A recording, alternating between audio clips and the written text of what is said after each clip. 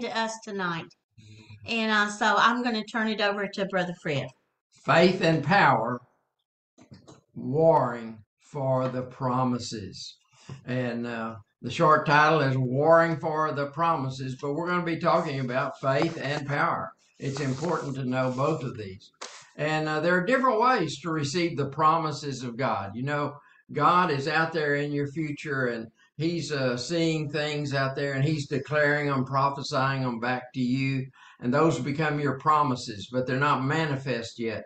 And so we're going to talk about how to manifest the promises, because He's out there in your future and He sees the end, and he wants you to walk in what He sees in the end. And that's pretty exciting to me. And but some people don't know how to receive them. There are some promises that you can receive as a little child, and there's some that you have to war for. And some things that you can receive as a little child are like salvation and like being filled with the Holy Spirit. But there are other things you have to war for. Maybe it's your marriage. Maybe it's your relationships. Maybe it's your Maybe children. it's your ministry, your destiny, healing.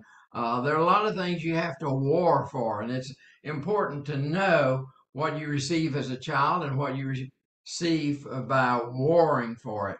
And it's only by the Holy Spirit that you'll know the difference. But let me tell you this is a clue. If it's not manifested in your life, God's promised you something that has not been manifested in your life, go ahead and begin warring for it. That's probably what you need to be doing. But there's some things you don't have to wait for. You just go ahead and war for from the beginning. And we need to know. You know, Paul wrote in 1 Timothy 6:12, I believe it was, that we're to fight a good fight. Well, that says war to me. Amen, amen. There's things that we have to fight for. Some things you can just receive by faith. Some things you have to fight for. But it takes both faith and power. Now, let's look at a couple of verses here. I want to start with a verse in Isaiah, and it talks about the promises of God. And then I'm going to talk about it. So read this, Sherry, first. Okay, Isaiah 46, verses 10 and 11. I make known the end from the beginning, from ancient times, what is still to come. I say, my purpose will stand, and I will do all that I please. What I have said, that I will bring about. What I have planned, that will I do. Okay, so hallelujah. Where is God? He's in the end of your story. He's on out there in your future. Hallelujah. And He's seeing things that He wants for you, and then He's bringing them to you in a promise. And I'll give you an example of that. And 40 years ago, I had a dream about a black Ford pickup truck, and I knew that was a promise that God was promising me, a black Ford pickup truck. And I began to tell people that I've seen it. I've had this dream. I've had this vision about a black Ford pickup truck. And so during that 40 years, I never bought one. I bought a lot of vehicles, and we drive them for several years, but I was never released by the Holy Spirit to buy it. I've had money to buy cars, but that was a faith. That was something of faith, and I didn't know how to release the power. See, I'd never had anybody teach me what I'm teaching you tonight. It's important that you not only have faith, but you release the power too.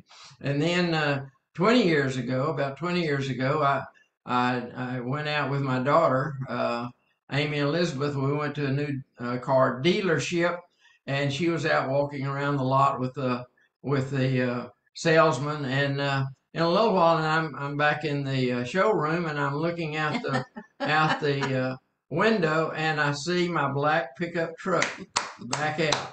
Oh my goodness, the glory of God just came on me, because I knew that was my promise.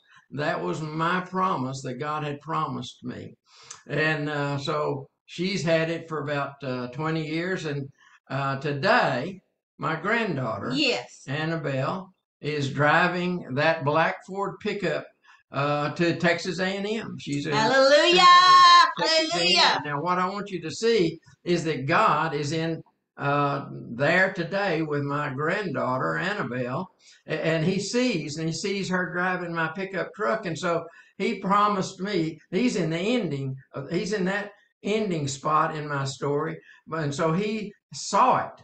He saw Annabelle driving that. And so he came back 40 years in the beginning when that promise began, and he gave me that promise. Now, I never knew how to release the power to receive it, but it's going to happen. You know, when God gives you a promise, it's going to happen. And that's exactly what happened in my life. It happened because God was in the future. Hallelujah. He was in the ending of the story. And I don't know whether the ending of your story is 2 generations, 3, 400 generations. That doesn't matter. But God's out there in all of those realms, and he sees things and he promises them back to you. And you've got to know how to operate in faith and power and release the power to receive it. I could have bought a lot of cars, but I was never released by the Holy Spirit to buy that particular one. But it was given to us. I tell you, it was supernatural. And like I say, today my granddaughter is driving my pickup truck, the pickup truck that I was promised. Well, so let's look at the promises then of God. And First Peter gives us a lot of idea about the promises. And I want you to know that we are like a rock, and we've got rough edges on it, and we need to be put into the Holy Ghost stream of water, and we rub up against other rocks with these pointy places on them, and we get grind all of that down. And when we're there in the Holy Ghost River, in a little while, those promises, because if we keep fighting for our promises, keep receiving our promises, and stay in that Holy Ghost River, then we're going to knock all those hard edges off of us. We'll be smooth, and we'll be conformed to the image of Jesus Christ. Amen. That's why the promises are so important. It helps us to stay in that river of the Holy Ghost and get all of those rough edges knocked off so that we can be conformed to the image of Jesus Christ. I wish you'd read this here. Okay, this is 2 Peter 1, chapter 1, verses 3 and 4. For his divine power has been granted to us everything pertaining to life and godliness, through the true knowledge of him who called us by his own glory and excellence. Through these he has granted to us his precious and magnificent promises, so that by them you may become partakers of the divine nature, having escaped the corruption that is in this world on account of lust. Well, hallelujah. Do you see it? We're being conformed to the image. The promises keep us in the Holy Ghost River. We keep looking for those promises. We keep receiving them by faith. We keep warring for them. Then that keeps us there, and we'll be conformed to the image of Jesus Christ. Now, if he didn't make us any promises, there's not that incentive for us to stay in there in the Holy Ghost River like there are when he gives us so many promises to be conformed to the image of Jesus Christ. Now, there are a couple of different ways to receive promises, and one is a little child and one is warring for it. So I want Sherry to read these two verses. The first one's Mark 10:15. It's also in Matthew 18. Go ahead and read this. Truly I say unto you, whoever does not receive the kingdom of God as a little child will not enter it at all. Hallelujah. And then Matthew 11:12. And from the days of John the Baptist until now, the kingdom of heaven has been treated violently, and the violent, those warriors, take it by force. So we can war for our promises. So you have to know which way you're going to get the promises. Some of the promises you receive by faith. Others you have to war for. And they're precious promises. And so you need to be ready to war for them. And I want to look at a couple of examples in the Old Testament so we'll understand about the warring, and then we'll move it into the New Testament. But let's start with Gideon. And Gideon, the story begins to unfold in Judges chapter 6 and then goes into Judges 7. But I want to give you a background. 7 years the Midianites had been coming in and robbing the food supply of Israel. 7 years. And so here Gideon has a little bit of wheat, and he's hiding. He's fearful of the Midianites, and he's hiding, not where you would normally uh, apply the threshing to the threshing floor for the grain, but he was over at the where they do wine. It wasn't even the season for wine press, but he was over there because he was hiding. He was fearful, and an angel comes to him and calls him valiant warrior.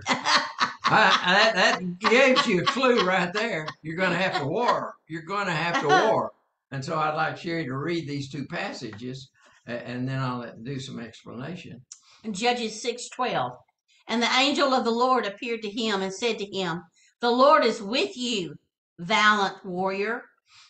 And in Judges 6:14 and 15, and the Lord looked at him and said, "Go in this strength of yours and save Israel from the hand of Midian.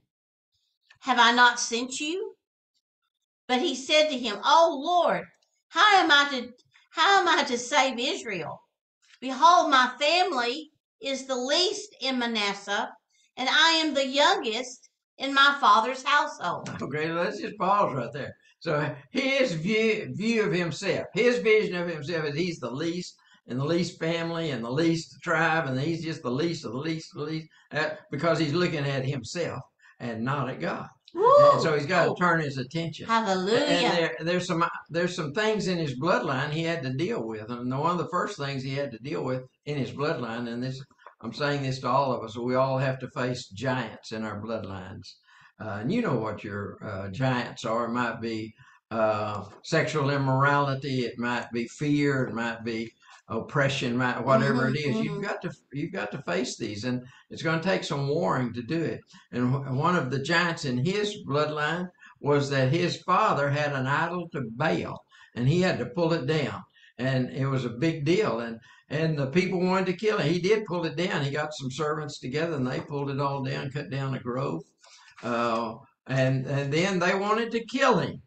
They wanted to kill whoever had destroyed the altar to Baal. And his father stood up now, and he defended him. He said, "Oh, why isn't Baal defending himself?" So there's no reason to kill Gideon. Gideon did it, but there's no reason to kill him if Baal is not defending himself and his altar. And so the father stood up. And so what you do in your life is taking down those giants in your bloodline. That's going to change your family situation.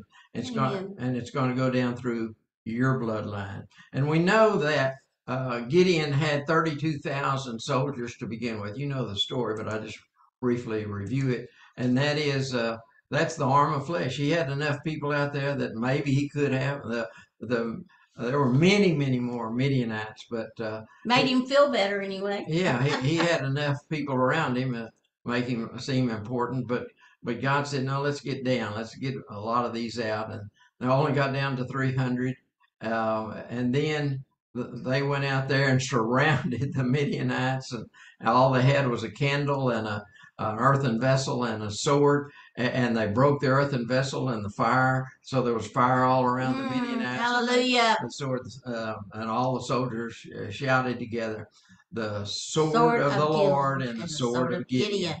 And so they defeated. So God put them in all those enemies into Gideon's hand, and he delivered, because that was the promise. You save Israel. But he showed him how to do it. And that's for all of us. He gives you a promise, but he has to show you how to do it, because Gideon never would have come up with that on his own. He had to hear from God himself. But it was a big battle. But one of the turning points there was when God began to call him out, who he really was. Valiant warrior. Amen. Hallelujah. Well, the same thing applies to all of you. I'll use the word valiant warrior. All of you, God sees you as a valiant warrior. There are battles that have to be fought. Hallelujah. The next one is Abram. And this is Genesis 15. Abram had some battles to fight. And here he is. God had promised him a son, and that son would multiply. His seed would multiply. So they'd be like the stars of the sky and the sand and the sea. And then Abram asked, this is still at Abram in Genesis 15. His name's still Abram at this point. But he says in verse 8, and I just want to give you a highlight of where we're headed here. But it says, "How shall this happen? How will this promise happen?" And It's okay for you to ask God. You need to have that kind of relationship. It was the same thing that Gideon asked the angel of the Lord, how shall this happen? Mm-hmm. And now we're seeing it over here in Abram. He's asking, how's it going to happen? And then the Lord begins to explain to him. So read these two passages in Genesis 15, please. Verses 7 and 8. And he said to him, I am the Lord who brought you out of Ur of the Galileans to give you this land to possess it. But he said, Lord, how may I know that I will possess it? How am I going to know? Okay. And then in verses 18 through 21, on that day the Lord made a covenant with Abram, saying, to your descendants I have given this land, from the river of Egypt as far as the great river, the river Euphrates, the land of the Canaanite.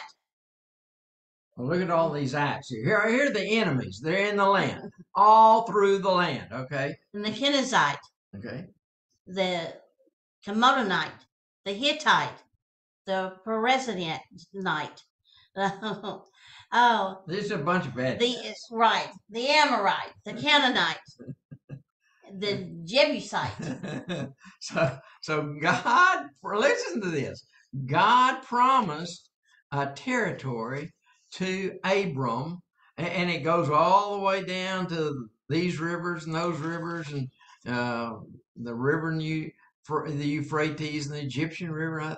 And don't get concerned about what kind of peace treaties have happened over there in Israel and say, well, this is where the limits are going to be. This is where the limit. God has said what the limits are going to be. God has put out the boundaries of where it's going, because He's in the future. He's in the ending of the story. See, the ending of the story, God is there, and He's promised it back to Abram centuries and centuries ago. He promised, but there's going to be some enemies. Now, here we come to Moses. Go down the line a few hundred years after this point. Now, remember, Abram did not possess all of that territory, but it's for his descendants. And so God can promise you to be healed, and you don't war for it, and you don't get it. For example, let's say that there was a curse in your family, and you had a spirit of infirmity. And God says, well, I'm going to deliver you from the spirit of infirmity. Well, but maybe you didn't get in your lifetime. Maybe you died because you didn't war for deliverance from the spirit of infirmity. But God is in your future. He sees in the end of the story. And so some of your descendants have warred, and they're free from the spirit of infirmity. But it was promised to you. So you need to promise. Oh, you hallelujah. need to war for your promises. Now, all right, here we are, Moses and Joshua and all the boys, and they're out there, and they're going to go in. They've been going out, and they came out of Egypt. They're going to go into Israel, and they come up with this idea to send in some spies. So they sent some spies in, and 12 of them, and they came back with a bad report. Now, 2 of them had a different spirit. You had Caleb with a different spirit. You had Joshua who stayed in the presence of the Lord. But you had 10 people that gave a bad report and said, oh, we're just like grasshoppers in their eyes. And they're the giants out there. The cities are walled up. So they gave a bad report. But let me tell you, you don't be looking at your land, at your promise. You look at God. Don't be looking at the enemies in the land that God has told you can have. They're yours. You keep your eyes on Jesus. Keep looking at Jesus. He's the author and the finisher of your story. Amen. Amen. Of your faith. He began it, and He will end it. He's out there in the end of it. He sees how your story ends, so you've got to keep looking at Him. Now, because of the bad report, the promise was delayed. They were there. They had an army. They could have gone in, but they believed an evil report, and so the promise was delayed for 40 years. They would not war for the promised land.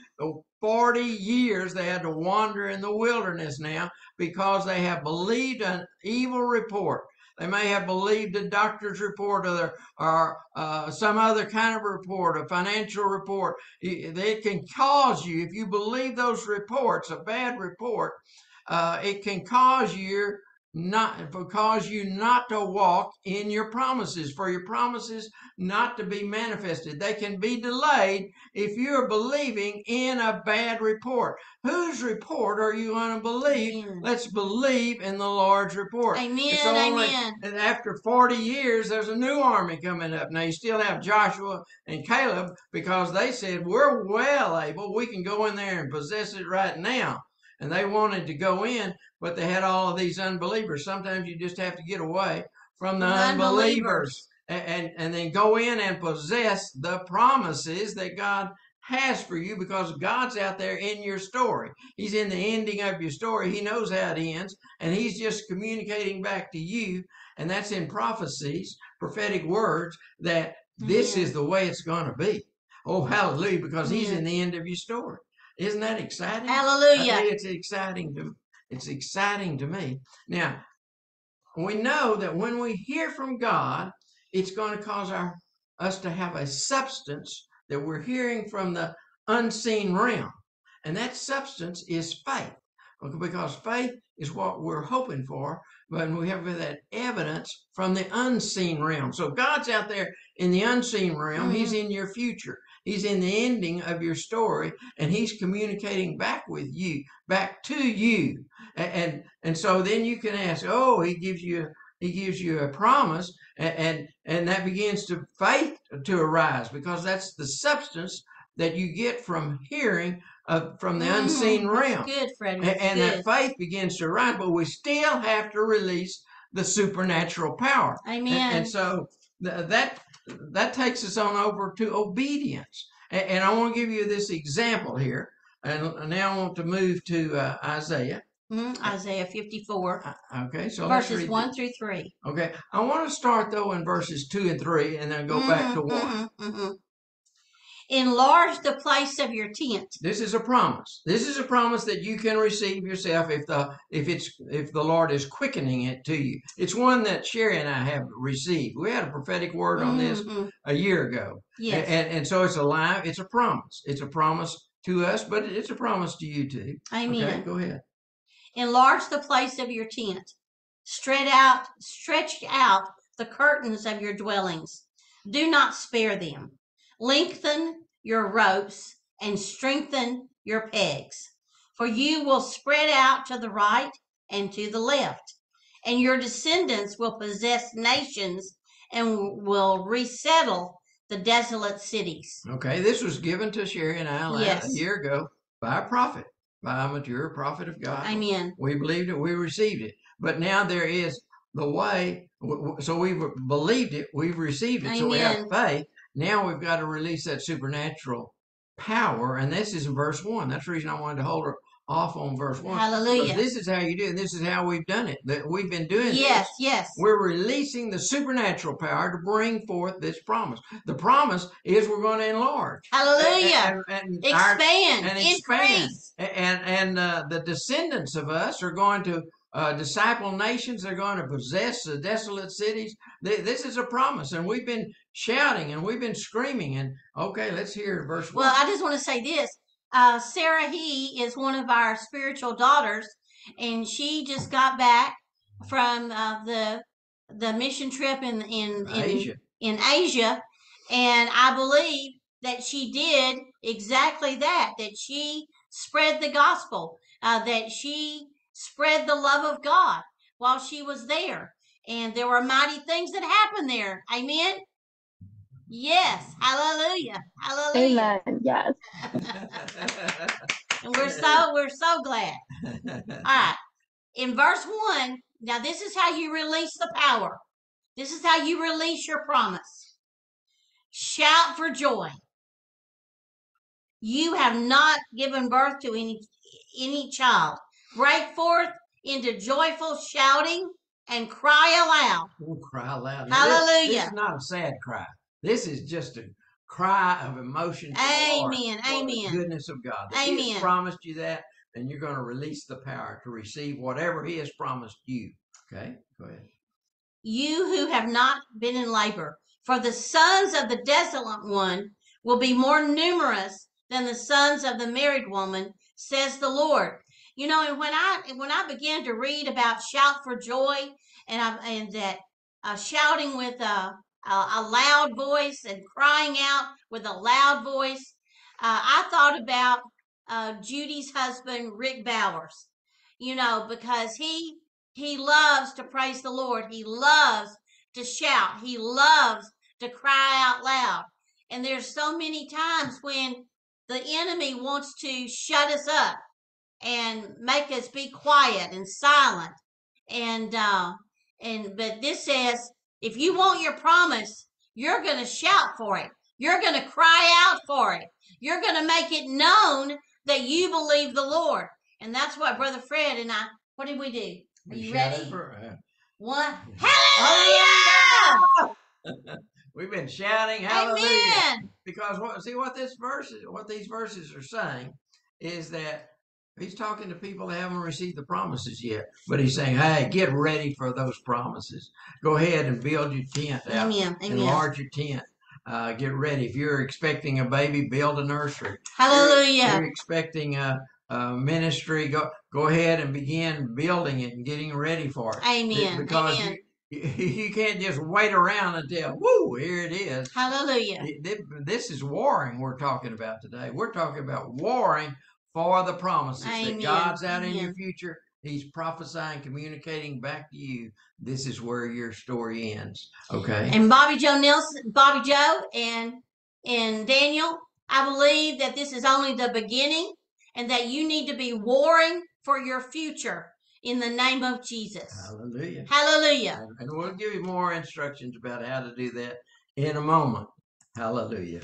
Thank you, Lord. Hallelujah. Thank you, Lord. Hallelujah. Okay. So there's your opportunities. Now we're going to move to Acts 16. And we'll see that this is New Testament. This is New Testament promise and how New Testament promise operates. And then how we war for that and release the supernatural power. This is when Paul and Silas, and they're going over there. They're going to go into Europe. They're going to impact Europe. And so let's look at the promise, and then we'll look at how they release the supernatural power. Okay. Acts 16, verses 9 and 10. And a vision appeared to Paul in the night. A man of Macedonia was standing and pleading with him, saying, "Come over to Macedonia and help us." I get a little emotional when I said. When he had seen the vision, we immediately sought to leave for Macedonia, concluding that God had called us to preach the gospel to them. Can we read on? Yeah, read on. All right, and then in Acts 16. Of course, I better tell the story. He cast out a demon from a fortune teller, and so the owners got real upset, and they had a commotion, and they wound up throwing them in prison. And so it doesn't say everything's going to be hunky-dory and real easy going. I'm talking about war. And let me point out also, it was something that he concluded what the promise was. He concluded God wasn't speaking to Paul at this time like he spoke to Gideon or to Abram. See, there the words were very precise. Here he's concluding what the promise is. He's concluding because he's had a vision. He's concluding he's to go over and preach the gospel in Europe. And then when he cast out a demon over there, he did start leading people to the Lord and preaching the gospel, but then he cast out a demon, and people get upset when you deal with the demons. Yeah, they surely do. They surely do. They do. They do. And so they were thrown in prison, but that's not the end of the story. See, God's in the end of the story. Let's go ahead and read this. Acts 16, verses 25 and 26. Now, about midnight, Paul and Silas were praying and singing hymns to the Lord, and the prisoners were listening to them. And suddenly, they were loud. And suddenly, there was a great earthquake, so that the foundations of the prison were shaken, and immediately all the doors were opened, and everyone's chains were unfastened. Okay. Hallelujah! So they concluded what God was promising them, to go over preach the gospel there, and the people were going to be saved. And they were in prison, and then they began to pray and praise the Lord, and the supernatural power came down and shook the building, Amen. freed all the prisoners. Amen. Oh, Hallelujah. Okay, now I'm bringing it Hallelujah. to a conclusion, and I'm going to give you some simple instructions here how to release this supernatural power. It's one thing to have faith, but you've got to come together. You've got to have faith and power. And so we're going to just look at Paul's instructions here, and we'll start with 2 Timothy 4. And read this. This is what Paul concluded about his life. This is about the end of his life. We're going to see what he's done over his lifetime. 2 Timothy 4:7. I have fought the good fight. I have finished the course. I have kept the faith. Hallelujah. And then you were to imitate him because 1 Corinthians 11. Read this, please. 1 Corinthians 11:1. Be imitators of me, just as I am an imitator of Christ. Okay, so what did Paul do? He fought. He fought the good fight. Amen. Hallelujah. And he said, now imitate me. So here through his whole life, he'd been fighting the fight of faith. And now he's writing instructions to you and me. And here, and this is 1 Timothy. And he mentions the same thing twice in both 1 Timothy 1 and 1 Timothy 6. We'll go ahead and read it out. 1. 1 Timothy 1:18. This command I entrust to you, Timothy, my son, in accordance with the prophecies previously made concerning you, that by them, hallelujah, you fight the good fight. Oh, hallelujah. Amen. You give what the Lord has said to you, yes. You can take and you can fight with it. Hallelujah. Hallelujah. It's important. Thank you, need Jesus. to be fighting. And don't you want to get to the end of your life and be able to say, like Paul said, I fought a good fight. I've kept the course. I've gone on and I've done what God asked me to do. Amen. That is exciting. Amen. I just want to conclude by saying that we have talked about warring for the promises. God is making you promises. He's out there. He's seeing how your story ends. He's communicating back to you, telling you, giving you promises that you can walk in what I'm seeing here at the end of your story. And so walk in it. But now a lot of people are not going to fight, and God promises them to be healed, but they're going to not receive it, and that's not going to be manifested in their lifetime because they're not willing to war for it, and they'll die. And they just won't receive them. There's a lot of promises that are just falling away because they're just praying, hoping to receive, praying that God will do something, intervene. But God is saying, war, fight for it. It's yours. You can have it.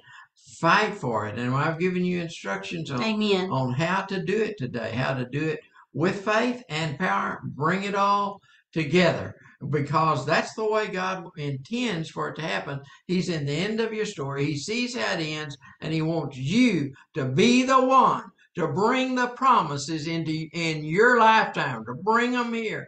Abraham didn't possess all of that land. Even the Israel didn't possess all of the territory that God has promised them. But he's in the end of the story. He's made the promise, and it will happen. It will happen. I don't care what other nations are saying about Israel and what will become of them. I don't care. God is in the end of the story. He's seen how it ends, and it's going to end the way he says it ends. And the promises that he made are sure. And we take those promises and we fight with them. And glory to God. It's an exciting day. Amen. Thank you for being here. Amen. We're going to turn it over to Sherry. Hallelujah. Hallelujah. But this is the time to war. Just as we said, prepare for war. Wake up your spirit man.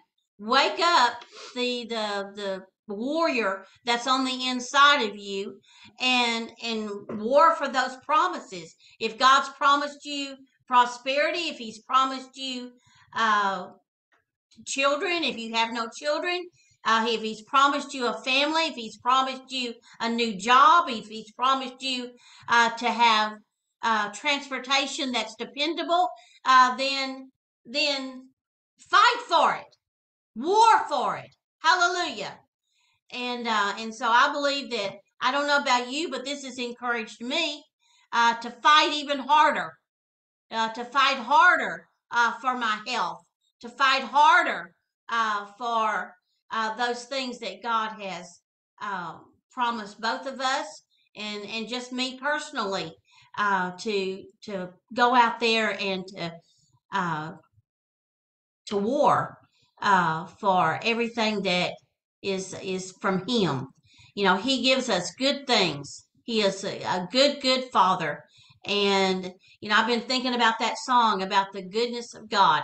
I think about the goodness of God, and And he withholds no good no thing. good thing. Ooh, that's exciting. He withholds no good thing. No good Any good thing. thing you need, he's not holding it back. He's presenting it to you. It's out there. Amen. It's already been purchased. Already been Hallelujah. purchased by Jesus on the cross. Hallelujah. You know, this is a powerful group of people. This is a group of people that you're doing mighty things for the Lord.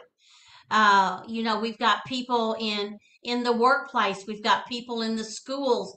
We've got people, you know, that are in uh, doing ministry. We've got people that are all over in key positions. In key positions. And this is one of the things that we pray each and every day. We pray that God will place His people where He wants them in order to make a difference, that He will place His people in the government, that He will place His people in ministry, that He will place His people in the schools, that He will place His people in the hospitals, in the vet clinics, that He will place His people in key positions and give them kingdom strategies to fulfill His will in this earth. There is so much more that God wants for every single one of you. Ooh, hallelujah. The half has not been told yet about what God is going to do with you and how God is going to use you. I saw Bernice yesterday. I saw her just engulfed with the fire of God and in the glory of God as she ministered to Judy. It was just an awesome working of the Lord, and I believe that as we come together, these sessions are getting more powerful and more powerful. Hallelujah. And so we need to stick together. We need to support one another. We need to believe for those that need jobs. We need to believe for those who need prosperity. We need to believe with Sarah that she'll be able to do beautifully in all of her classes in the name of Jesus. Hallelujah. Believe as Tom goes back to work that he'll have the strength to do that. Hallelujah. And we see Ruth. Ruth has so many responsibilities on her right now. Ruth, I see there's like the big stones on top of your shoulders. Right now, I remove those stones in Jesus' name. In Jesus' name. Those burdens are gone. The Lord is helping you to take care of everything that you take care of each and every day. Hallelujah. Praise the name of Jesus. When we see something on our brother and sister, when we know something from the Spirit, then it is our responsibility to pray. It's our responsibility to get those burdens off. Our responsibility to join with them if they need income, if they need something from the Lord. It is our responsibility to do that as a body of Christ in the name of Jesus. Amen. As warriors, Amen. we can war for one another. I need to be